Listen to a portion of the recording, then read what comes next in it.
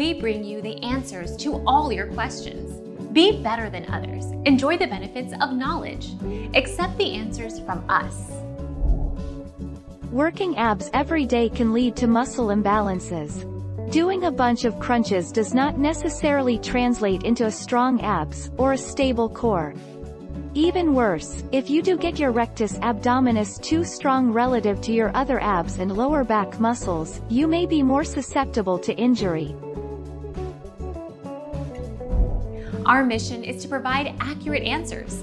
We think, without knowledge, it is impossible to live a balanced life. Be competent, be skillful. Thank you for watching. Don't forget to subscribe and hit the bell notification.